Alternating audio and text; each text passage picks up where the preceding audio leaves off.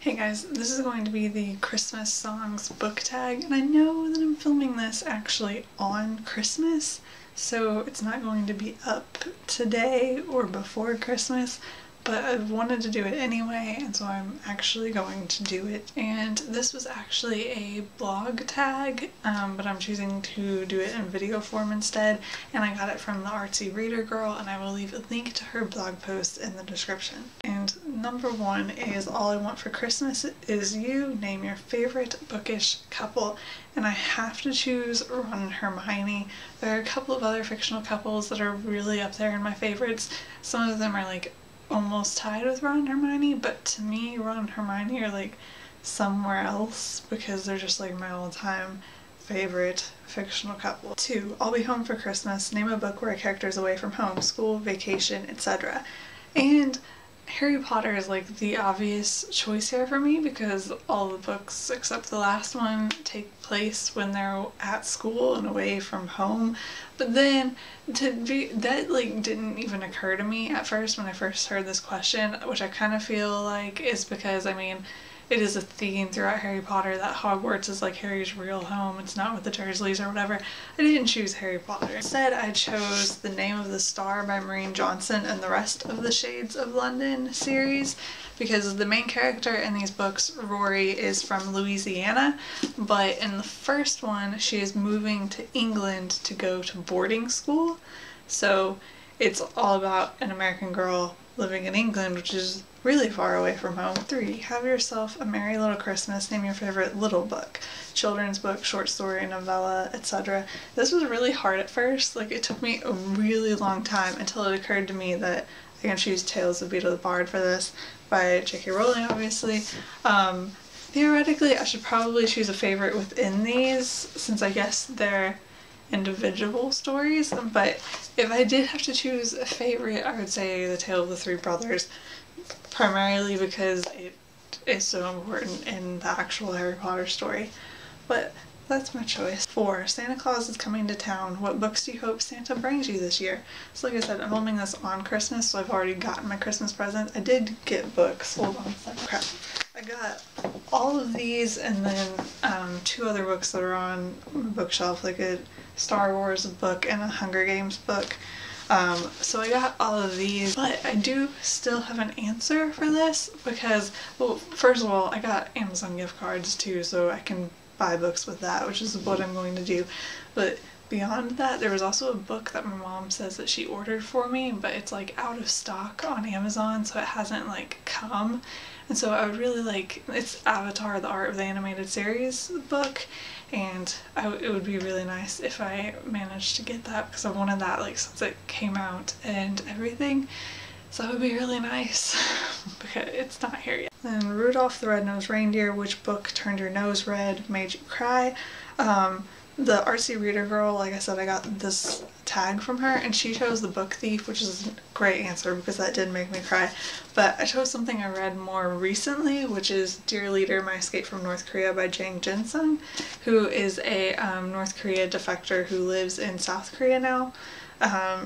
He wrote a book about his escape from North Korea and also kind of about his life in North Korea.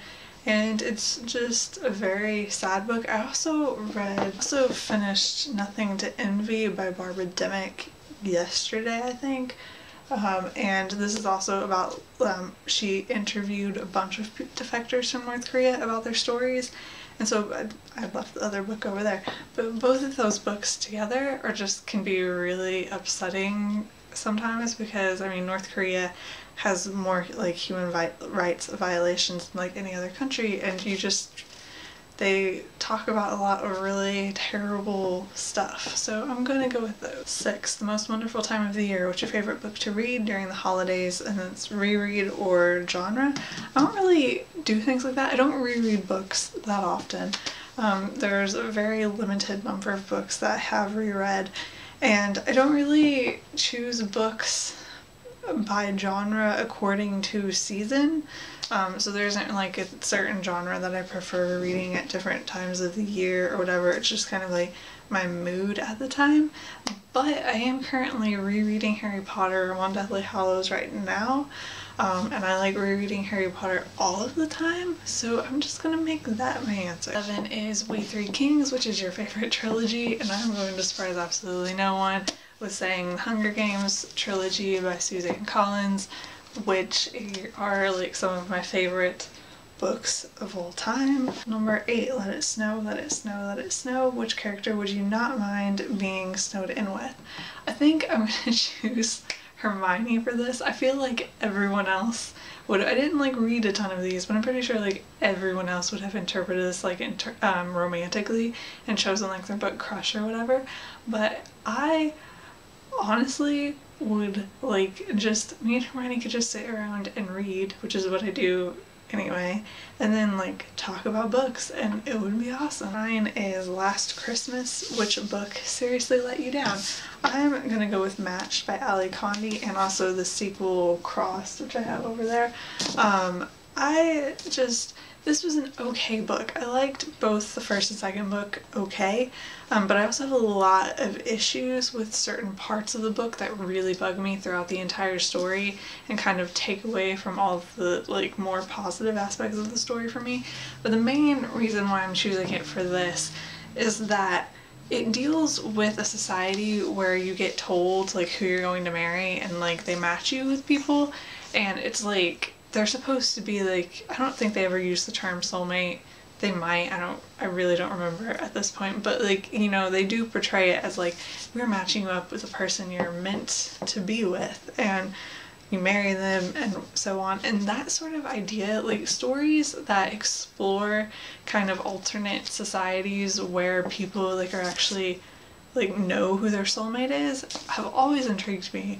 Like the idea of what would the world be like if people knew who their soulmate was is very, very interesting to me. But at the same time, I have yet to actually find that done in a way that I liked. It's the strangest thing because it fascinates me so much, but every single book I read or movie I watch or whatever, which hasn't been like a million, but I have read or watched multiple kind of interpretations of that idea, and I always hate how it's handled every single time, and it's almost to the point where I feel like I need to write it myself because no one does it the way that I think it should be done, but at the same time I don't actually have a story in my head for that idea. But like I just like but every time like I find a story like that, like Matched, I'm really intrigued by it, and I like hope that it will be what I want, and it never is. It never, like, I don't like how Matched handled it. I don't like how they dealt with that idea in the story, and I mean, I haven't read the third book yet. I haven't read the third book. I don't know what happens, so maybe something really great happens in the third book. I don't know, but the first 2 books, I don't like how it was done. Like, it wasn't satisfying to me. 10 is White Christmas. Which upcoming release are you dreaming of? I went with the Dark Artifices series by Cassandra Clare, which you can see I have the Mortal Instruments behind me, but that's going to be her new series that takes place like 5 years after the Mortal Instruments. I think I could be wrong on the exact time span there. I also could probably say Tales from the Shadowhunter Academy because it's not so much an upcoming release. It's like a series of short stories that take place again after the Mortal Instruments, and each short story was released on Amazon, and I think there's only a couple more that haven't been released, but I'm not sure on that because I haven't been reading them on Amazon because I want to get them as like a print copy all together in one print copy, which is happening later on. Like they're released online and then as print copy, so that's an upcoming release even if the stories are already online. So either that or the Dark Artifices, because I can't even remember when it's come out or when it's coming out anymore. I think it's next year. I think it's in 2016, possibly in like spring, but I should probably keep closer track of that, but it's just been so long that I've lost track of when the date even is supposed to be. Really, I feel like Tales of the Shadowhunter Academy is coming out in print form in the spring of 2016, and then the first Dark Artifices book is like the fall but I could be wrong. Like I said, I would have to double check. So that's the entire tag. Like I said, I know it is Christmas Day right now and that you're going to see this video after Christmas, but if you want to do the tag anyway, then feel free to let me know that you did it and I'll check it out. So yeah, I hope everyone had a good Christmas if you celebrate, since it will have already happened by the time this is up. So I will see you guys later. Bye.